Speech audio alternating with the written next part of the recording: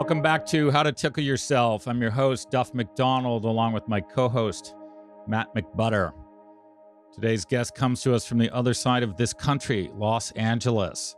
Steve Lopez is a longtime columnist for the Los Angeles Times, a 4-time Pulitzer Prize finalist. He has checked off a lot of boxes in his nearly 50-year career.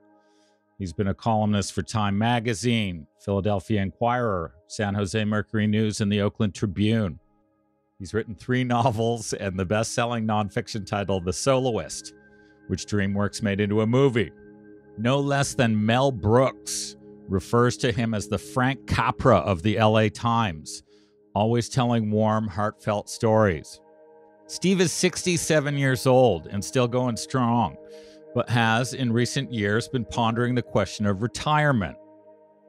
His daughter's headed to college this fall, so he and his wife will soon be empty nesters, and he's wondering if he should spend less time writing and more time playing tennis before his knees give out on him.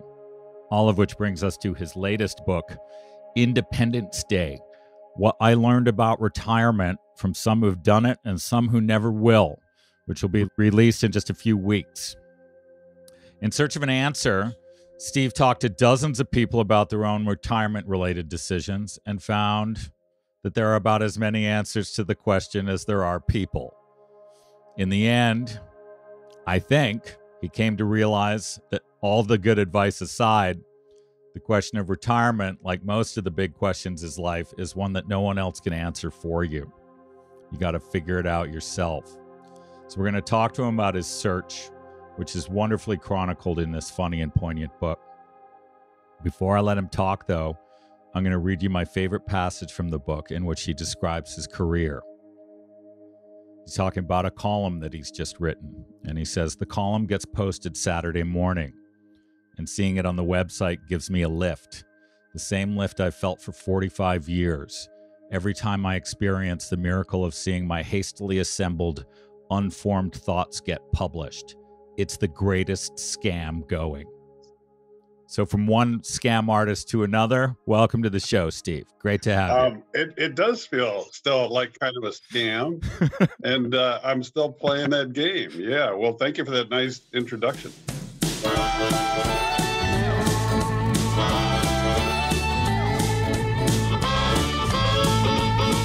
At the present moment, my love, my dear,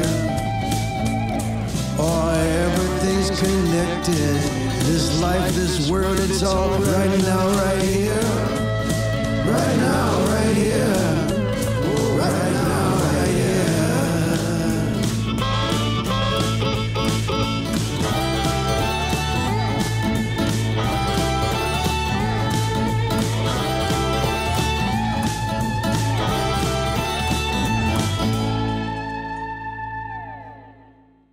So Matt and I were talking just before you got on here. My latest book, I wrote, is called Tickled. And unlike the nonfiction I've written before, it's more memoirish. And I sort of looking back at it, it was me sort of sorting myself out in print. And when I was reading Independence Day, that's a messy proposition. It was like, you took a question and did this great sleight of hand with it. You turned your own personal search into it, also a book. So it's like you're double dipping on the question itself. Well, let me tell you how it all began. I was right at the beginning of the pandemic. What would that be now? My goodness, the way time has warped during the pandemic. I guess three years ago. Yeah. So my book agent was in LA, and we've been friends for many years, and we're having lunch. And I told him that I was beginning to think of retirement, but I was really conflicted. And he said, "Well, what do you mean?" And I said, "I love what I do, and I consider myself one of the lucky. I've been on a lucky run for almost 50 years, almost half a century, getting good jobs where I, for the most part, get to pick a story I like and go and tell it, or rattle some cages. It's not always like Mel Brooks said, me writing warm, heartfelt stories. Sometimes I tear people apart. Whatever mood strikes me when I wake up, and whatever is happening in the news. Anyhow, I love that. I love it. But I'm actually now about to turn 69. So 70 is coming up fast. And when my parents were my age, they began with their cognitive loss. They began with their heart conditions were accelerating. And I'm headed down the same road. I mean, I've had a pacemaker in my chest since I went into cardiac arrest during a knee replacement years ago. And I fear, my big fear is that I'm going to wait. Although I love what I do and feel privileged to be able to do it, there are all these other things that I had on my list to learn how to finally play the damned guitar, to get fluent in Spanish, and maybe buy one of those $1 houses in Italy where one side of my family is from. And come on, $1 for a house in Italy, you can actually do that. And I thought, go in with a friend and it's 50 cents and you're living in Sicily. And when am I going to do those things? And what if I wait too long to do them? And when I finally cut the cord at the LA Times, stop writing columns a couple times a week, what if I don't remember my wife's name? And what if I'm too hobbled to be able to enjoy going for a walk, on a vacation or in my new 50-cent home? And so it's really tough to figure out when to let it all go. And the other thing that I wrestled with was, who am I going to be after being this person for 50 years with a kind of quasi-public job where I was in on a conversation that was like a running conversation with the public, with the readers. And what do I have when that's gone? So that's what I wrestled with. And it's and my agent said, that's a book a lot of people might want to read. And I said, why is that? He said, because of the boom, because of the wave is cresting, and 10,000 people turn 65 every day in the United States. I didn't believe that until I looked it up, but a lot of people are having similar thoughts, and I thought maybe I should write a book about it. It's like a journey through all sorts of different communities of people, where you give us a wonderful array of perspectives. One of my favorites was, there's a guy named Maury in there who's over 100, and you mentioned that he titled his memoir "The Answer to the Question of How to Live a Long Life," and so it's called "Keep Breathing." So here's one of my takeaways. You're sort of wrestling with a future decision, and kind of overlooking the fact that you've made the present choice, right? When should I retire? The answer is obviously not now, right? So you're trying to wrestle down a theoretical future thing when the main thing that you can do is what your rabbi friend told you. She said, you'll know, right? And clearly, it's not time for you to retire. She did say that. I thought that was sage advice. I thought that the problem was I got great advice on both sides of this. Right? Do it now. Get the hell out while you still can. And, this is what you do. In fact, that same rabbi said to me, you are in the city and the city is in you. And I can't imagine you not seeing something and wanting to write about it. And that's true. I mean, that is so true. Today, my column in the LA Times, we spent almost $600 million building a new bridge to replace a decrepit one that was falling apart. And the opening of it is a huge sensation. It's a spectacle in LA. It connects Boyle Heights, kind of a working class, mostly Latino community, with the dazzling downtown, high rises.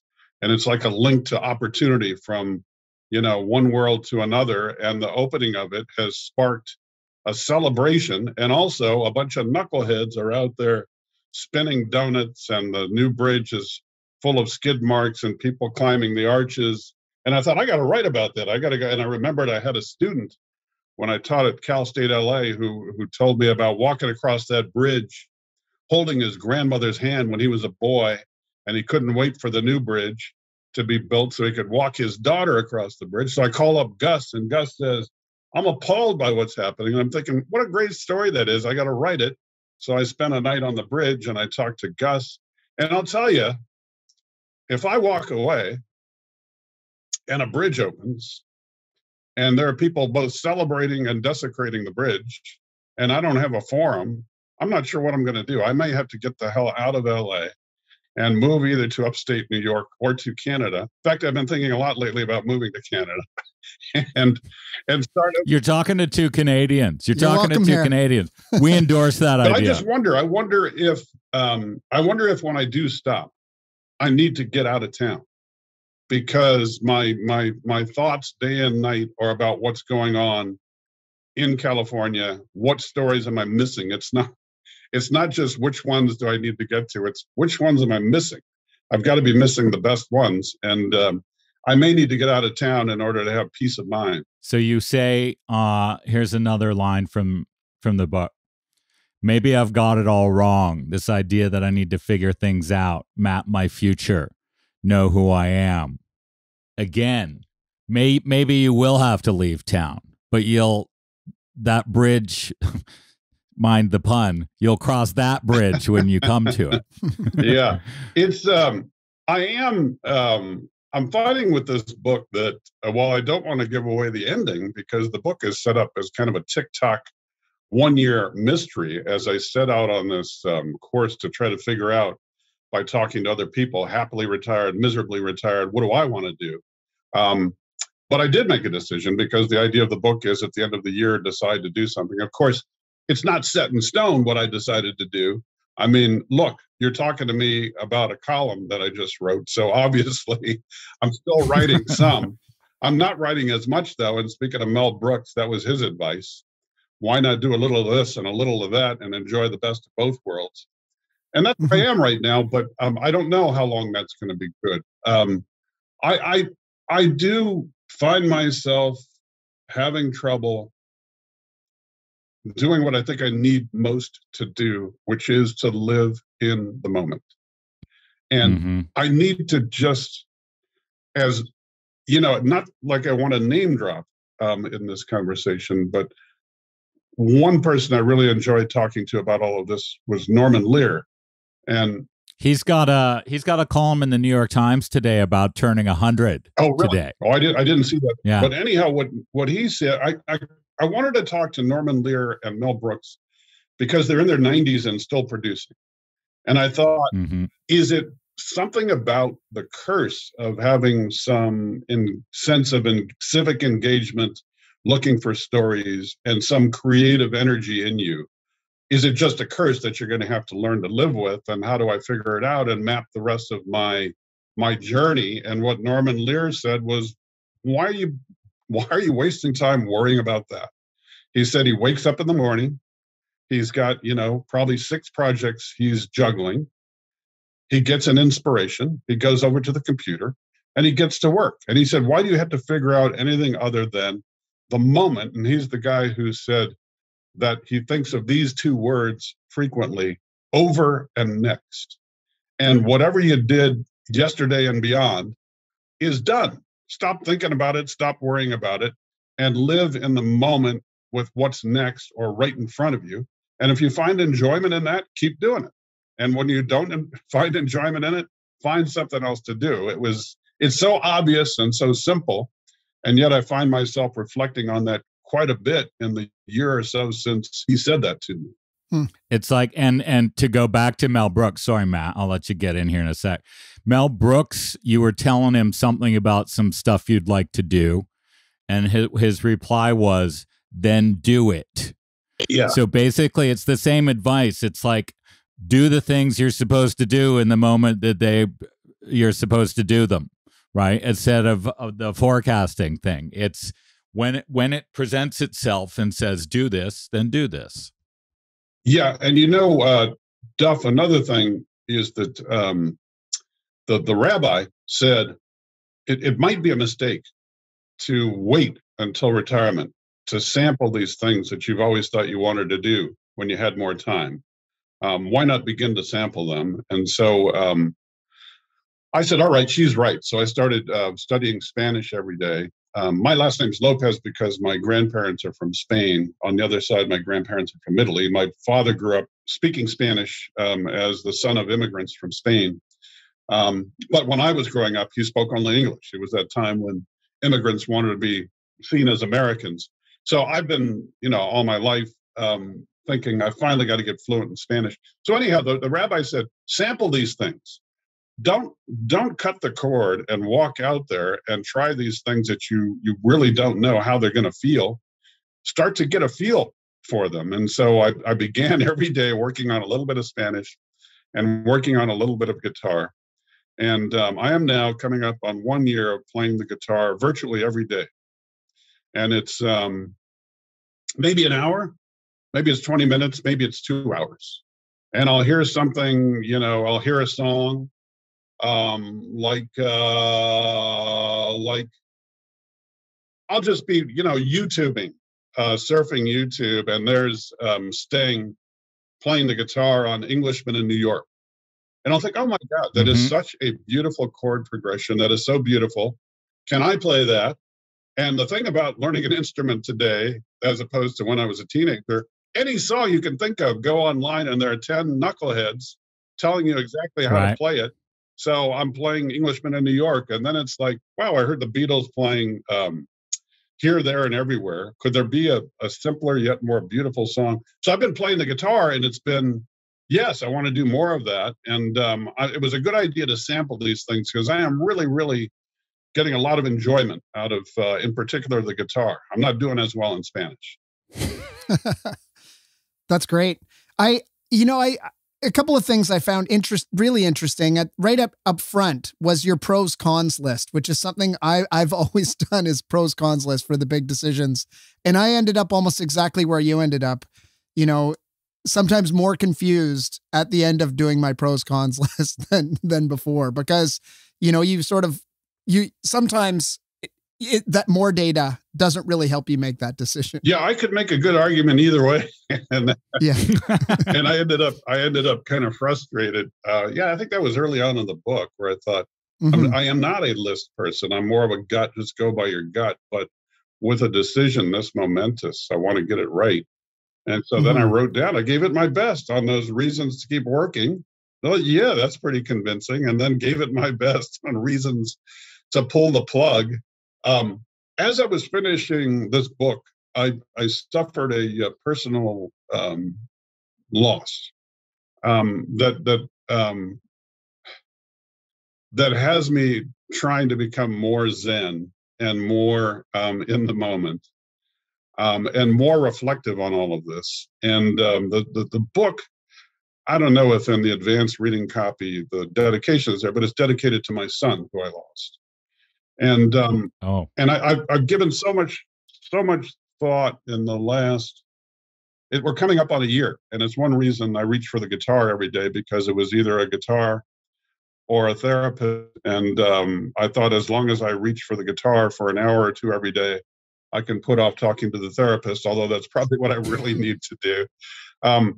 But facing a loss has me rethinking everything, even everything that I wrote in the book, and examining the question of what we do with how little time we have here, and how I mean, it sounds so cliche-ish, but I feel like I'm still struggling to figure out what I really want to do and who I want to be and get on with doing that.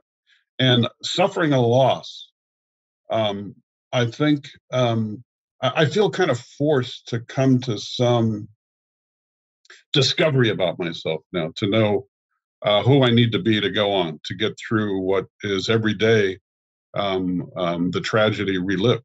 And I don't know. I don't know that work is going to do it for me. And I do fear, I mean, this fits into the themes of the book.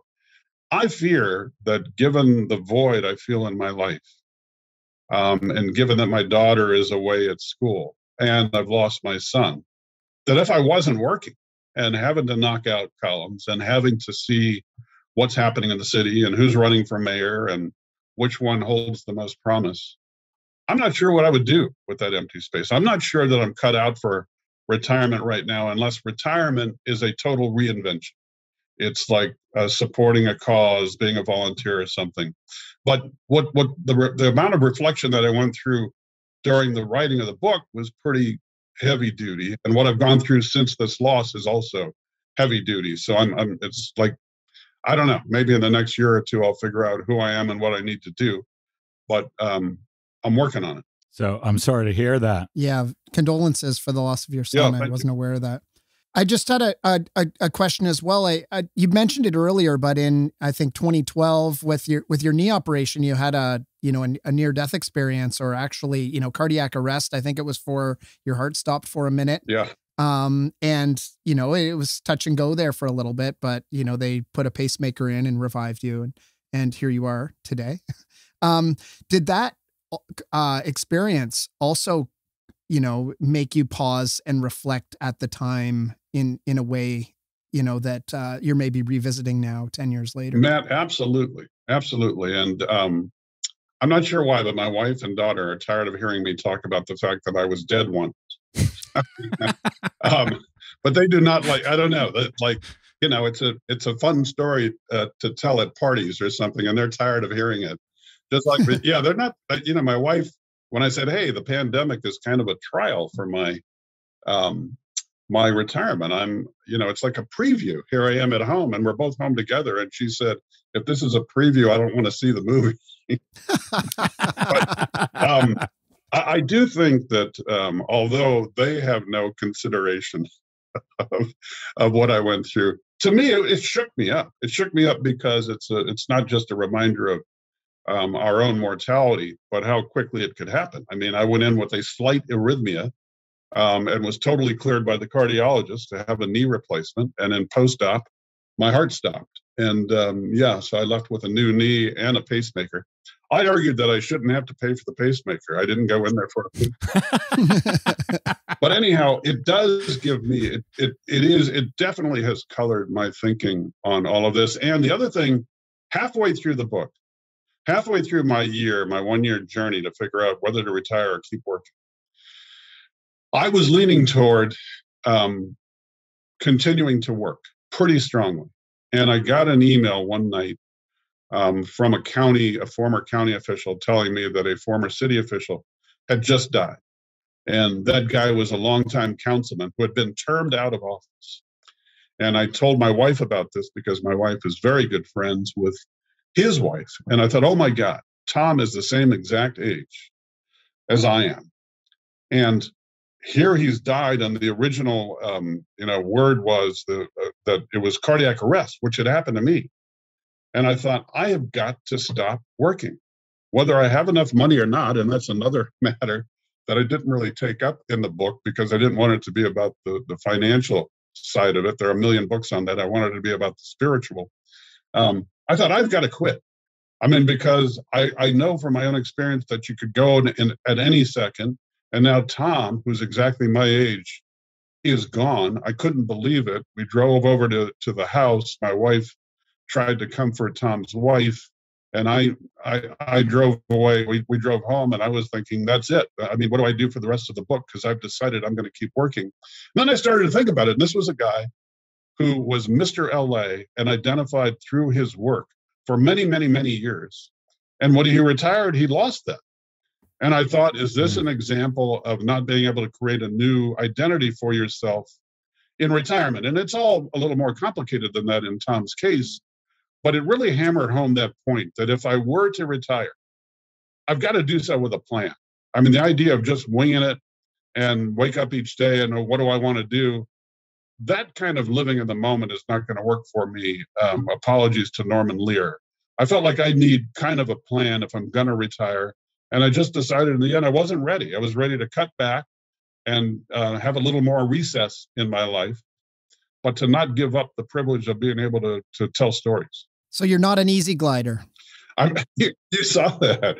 Yeah, you know what? Yeah. The person who came up with that term, Nancy Schlossberg, has written several books on retirement. She's in her 90s, and she was like a retirement guru. And she told me, and this is good advice for anybody who's considering this, and I imagine a lot of listeners out there are considering this.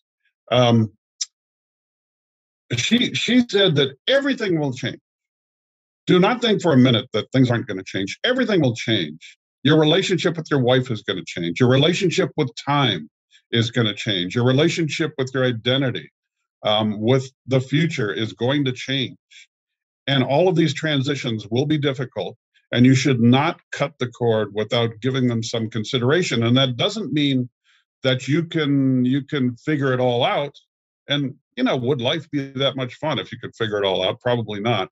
But you need to think about that. And she, Matt, you're exactly right, has these 6 categories of the kinds of retirees. And she called me a continuer.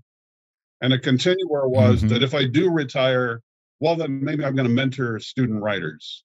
Or maybe I'm going to be a freelancer, which is what I think maybe Mel Brooks said. I said, what if I want to live on a kibbutz? Because I've never done it. Or what if I want to live in Barcelona and become a flamenco dancer? And he said, how long are you going to do any of these things before you think to yourself, hey, this would make a great travel piece. Let me call an editor I know. Or, hey, maybe it's a book. And then you're back to work. So he said, learn to live with the curse. You're never getting completely out of this jam. Yeah. And like the yogis would tell you that you are searching for what's already there, right? As if there is a future you who is different than you. And I think what both of these guys are telling you is stay in there's only one thing you can do, right? Which is make the decision that you're making right now. Yeah. It's the only thing that's sort of within the realm of your capacity. So it's like, instead of distracting yourself with what will I be, focus on what you are. And that's right. And because ultimately that's the only thing you'll end up doing anyway, because you can't act in the future. Are you a therapist? You sound like the therapist that I quoted in my book, because I was talking to him about my big dilemma here, about my big problem that sits in front of me. What do I do? And I've got to make this decision. And my problem is that I really like what I do, but I want to do other things. And he said to me after listening quietly, Steve, I wonder if maybe the problem that you're talking about is not really a problem. You're right. Living your life. You're doing a lot of the things you want to do, and you can craft it in a way to do, to change the mix a little bit, but to still do all of these things. He said, you look like you're trying to solve this puzzle, crack this big problem, but you don't sound to me like a guy who has a problem. You like to write, and you're a columnist for the LA Times. That's not necessarily an easy job to get. You got it. You enjoy doing it. You enjoy going on vacation, spending time with family. Just, what's the deal? What's your problem? There's not a problem. Just call me next week and we'll talk some more. So that you just reminded me, someone told me this joke once. It might take a second to sink in, but it's the following. There's 2 economists walking down the street, and one of them points to like a fancy sports car. And he goes, I've always wanted to buy that car. And the other guy says, no, you haven't.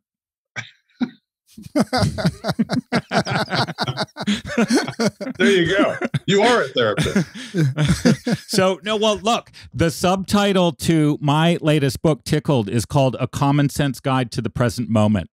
And it was grappling with the sort of move in trying to get to where these guys are all telling you where to go, right? Which is pay attention to what's happening, right?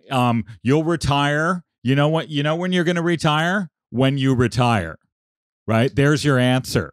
And like that doesn't make for a book, but and your book is a wonderful meandering through all the thoughts of it. But what all those guys, including the rabbi and everyone, keeps coming back to, I talk about a lot in Tickled, which is there are speculations and there's what's happening, and they're fundamentally different.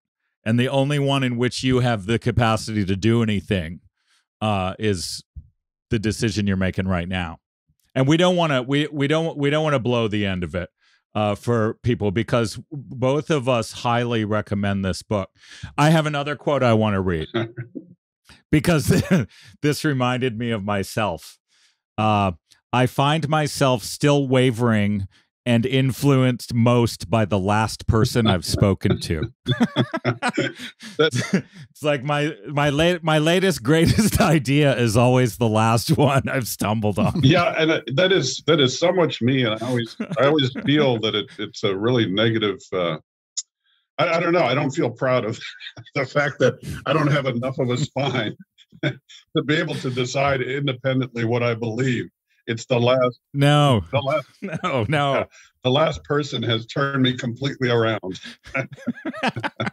In a similar way, I find I sometimes am seeing the world through the lens of whatever book I'm reading at that particular time. Yeah. Right? Like it influences my thought a lot.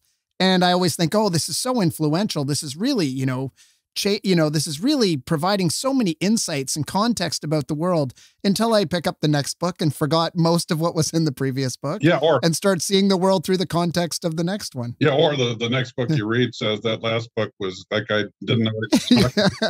That's how I feel about the column too, though. It's like writing a column is like being you write one and you move on quickly to the next one, like a hit and run driver, before anybody realizes you had no idea what the hell you were talking about the last time.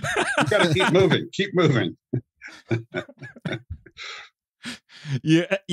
You also you were talking about a column you wrote at one point, and you said, I haven't made a decision to do this.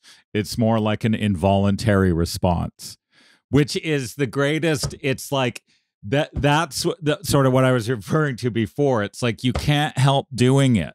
Yeah.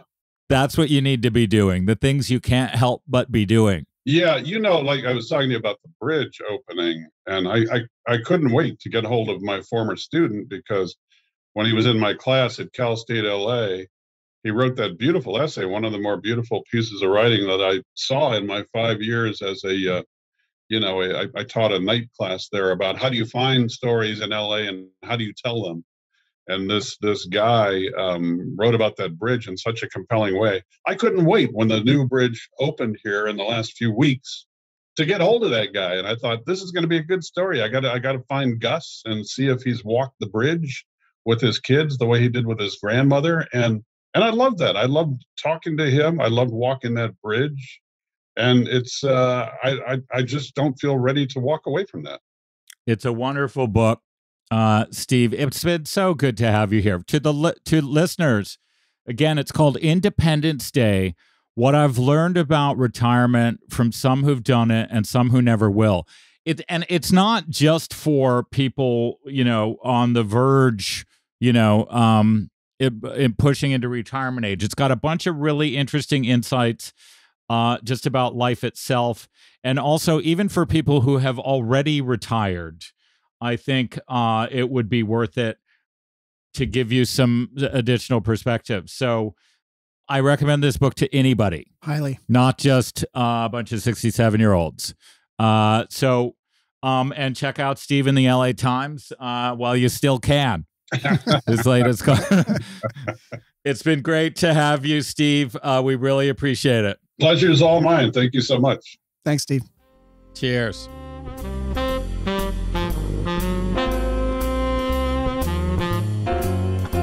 Okay. Steve Lopez. He's pretty great. That guy's got the gift of gab. No wonder he's a revered columnist at the LA Times. He's really fun to talk to. Yeah. And insightful. And like you said, I mean, his writing just goes down so easy, right? It's just so easy to read. There's a thing that the great columnists do where they, Rich Cohen does it too in his books, where they'll start you somewhere, they'll zoom out, they'll zoom back in, and they know how to do that move, better than anyone. It's like, start with a individual story, zoom out to a public issue, and then go back to the thing, and then close the loop. The book. Yeah. Great stand-up comedians do that as well, right? It's how they kind of keep you engaged. Yeah, absolutely. We never even really got into. I mean, he mentioned it in his bio, but many listeners would probably be familiar with The Soloist. which was the novel he wrote that was made into a movie starring Jamie Foxx and right. Who was it? Robert Downey Jr. And it was Steve Lopez. Played Steve Lopez, and it essentially about the friendship that he developed with a kind of street. Was he a celloist? A Juilliard trained musician who ended up on the street, was schizophrenic. And Steve developed like a relationship with him, wrote a book about it, was made into the movie that you mentioned. So just wanted to throw that out there to connect the dots for a couple listeners. So he plays tennis. And he mentioned, that if his knees start to give out on him, maybe he'll take up pickleball. Oh yeah. I love pickleball. And I just wanted to note that I have recently taken up pickleball. What? Joey and I have been playing at Total Tennis in Saugerties with our friends Jamie and Marissa. It's so fun. It's amazing. We have to play. I play the odd game of pickleball. Yeah. I still play some tennis. I play some pickleball. I play some padel. I play some platform tennis. I'm a big fan of all of the tennises. I love I was never a tennis player, but I do like ping pong. Yeah. I'm not bad at ping pong. And the sort of combo tennis ping pong thing of pickleball is outstanding. Yes. It's so good. You should look into, there's platform tennis as well as kind of another similar one. And cool thing about that is you can play off the back. Like it's sort of enclosed in taut chicken wire, and you can play some, it's like got a little bit of sort of squash. like squash or racquetball. It's got a little bit of squash or racquetball mixed in there, as does padel. So that, there are so many, I think people would probably be surprised at how many tennis derivatives. Like we're only scratching the surface with those ones that we've named there. Like every country has its tennis derivative from, I got some runway here with pickleball. I love it. Okay. We just started. So a line from his book, he talks to this guy, Father Boyle. Yeah. And this is one of his quotes. He goes, "The baseline is to go where life is. And as long as this gives you meaning, why would you stop?" Right? There's your answer. Or at least there's my answer to me. I'm just going to keep doing what I'm doing until I don't want to do it anymore, and then I'll do something else. Right? Duff, I've really got one for you here. All right. What do you got? This one comes from across the pond in the UK from the great Richard Odumodu, also known as Odie. The Richard Odumodu? The Richard Odumodu, Odie. And he just finished reading Tickled. And he said, which he said is fantastic. He's trying to better himself. Trying to better himself, right? Trying to tickle himself. And he said, just finished the copy of Tickled that you sent through, and it was fantastic by the by. And that got him, I guess, wondering origin of the term by the by. He wanted to have one for us. So Odie's got one for us. By the by comes from the old sailing term. Sailing by the by means sailing close-hauled or close to the wind direction for the non-sailors out there. So if you weren't sailing on the by, you'd be sailing with your large sails out, away from the wind's direction, to refer to the form of sailing that one would say kind of by and large. So by the by. Half points. Wow.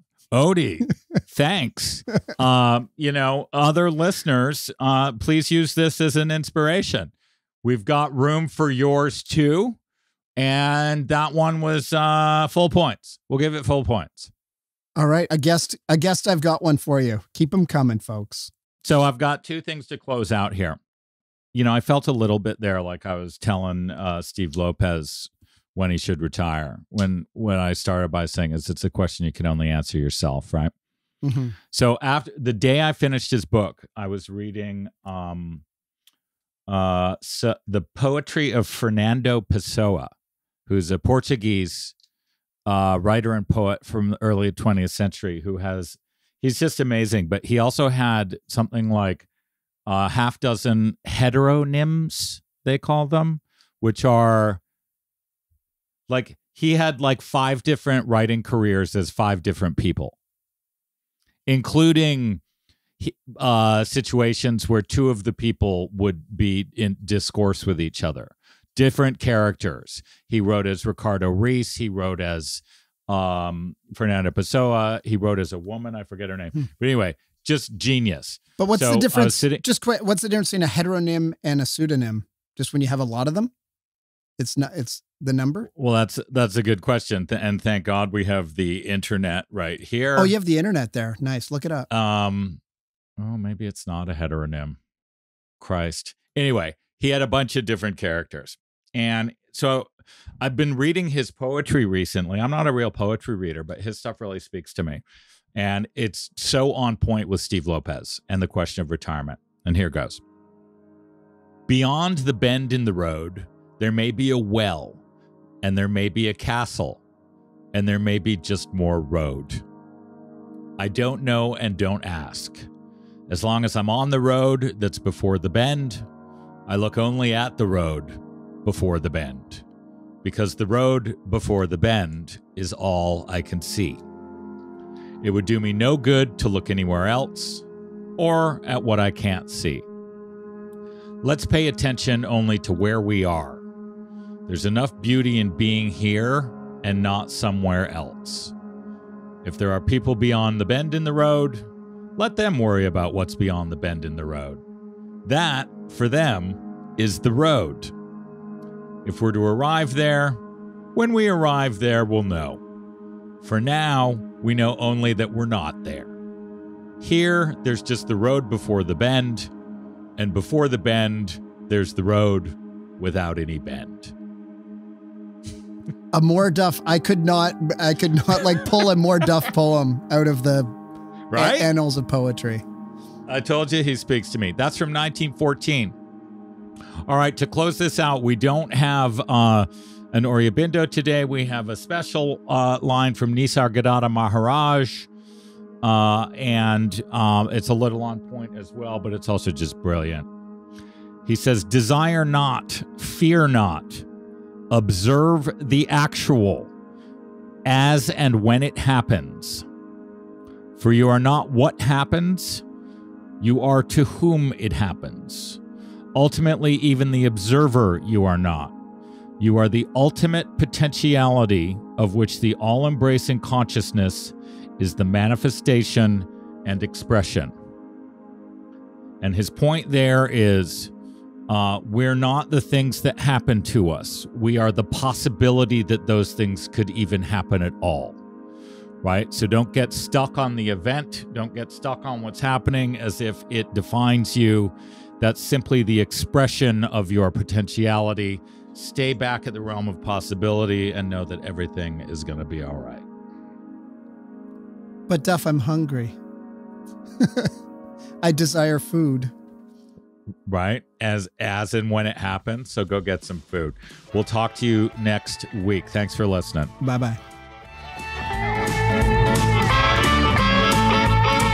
At the present moment, traveling town to town, the mystery of the motion, right here, right now, right here, right now, whoa, right here, right now.